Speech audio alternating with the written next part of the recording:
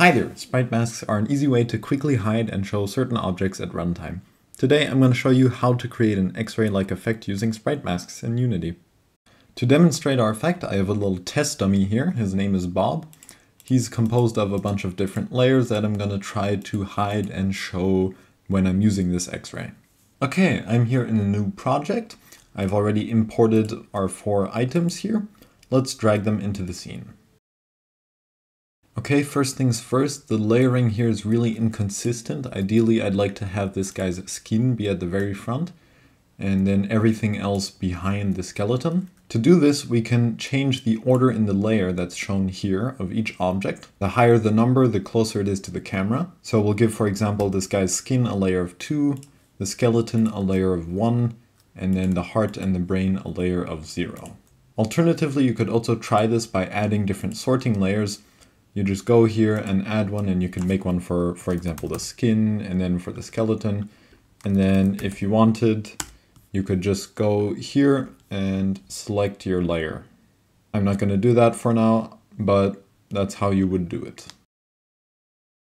Okay, this guy is properly sorted now. Now let's create the sprite mask. In the hierarchy, just right click and go to 2D Objects, Sprite Mask. And now you can see there's this little circle in the screen. You can change it from a circle to another type of object, like a square if you want to.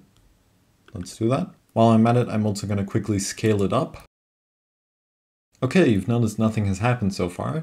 To make something actually start happening, let's go over to our skin and select the mask interaction mode from none to visible outside mask. Now you can see that when we move around the mask, the skin hides away.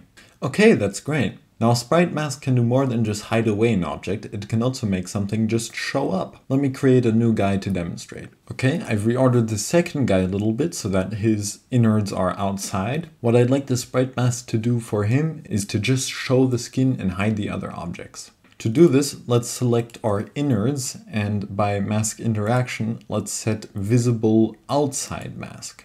Now you'll notice if I move the mask over to him, the objects all hide. Now we don't want this to happen, we actually want the guy's skin to be shown when we hover over it. Also when we hover away, we'd like his skin to disappear. To achieve both of these, if we go to the skin, all we have to do is do visible inside the mask. Now it'll only show when it's inside the sprite mask. You can see this as I hover over it. Now we have not changed anything on our sprite mask here, but it still works and does the opposite effect on both of these people. Okay, great. Our sprite mask is working wonderfully, as intended. I'd like to make it a bit prettier, because right now you can't really see the outline. Let's give it one. I'm going to create a simple sprite as a child. Let's make it a square. Let's make it a bit bigger than its parent object. And let's just make sure that the mask is visible outside the mask. I'm also going to make it black. Then I'm going to duplicate the square, make it visible inside the mask, and give it a slight tinted white, so that way it's see-through. Okay, now you can see we have a slightly transparent view when we look through a person. There is a slight clipping problem. You can see here at the edges, this is not what we want. To fix this, we can of course just increase the order in layer to something like 5, and boom, it's in front of our guy. By our first guy, I'd also like to have him have a background when we're X-raying through him. I don't want the background to be the same as when it's just hovering over anything. Let's do this by grabbing the guy's skin, duplicating it, and putting it on layer -1. This way it is the furthest back. I'll also make this visible inside the mask, and I'll change the color to something dark. While I'm at it, I'm also going to change the scale a bit, and now let's try that out. Okay, you can see now that whenever we X-ray, we have a clear background behind our character. If you wanted extra customization, you could of course just make another sprite. But this one also has a different size than the original. You can see if we hover over a bit to the edge, we can see that it's a bit bigger than the original sprite. Okay, now you can of course also make it smaller if you want to do it that way around, but the choice is yours. Okay, let's focus a bit more on our first guy. I'm going to delete our second guy and place him in the middle. Now ideally I'd like to have 2 different sprite masks, one that looks at the bones and one that looks at the organs. Let's create those. Now our innards here are on layer 0 and our skeleton is on layer 1.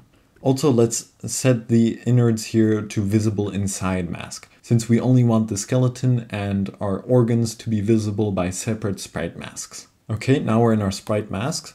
This is going to be the one that we're going to use to look at our skeleton, so I'll quickly rename it that. To make sure we can only look at certain layers, all you have to do is enable the custom range. Now we also have to give a range to this. Since our squares here are on layer 5, we're going to give it a front of 5, which is the furthest forward we want to look. And since the skeleton is on layer 1, we're going to have to go 1 behind that layer. So 1 minus 1 is 0 in this case. And then it'll only look at those sprites. You can see now that it looks only at the skeleton when we hover over our object.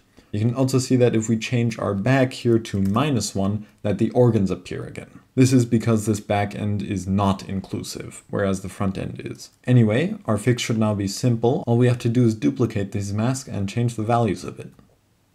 So let's duplicate that and rename it. I've also quickly changed the colors of the squares here.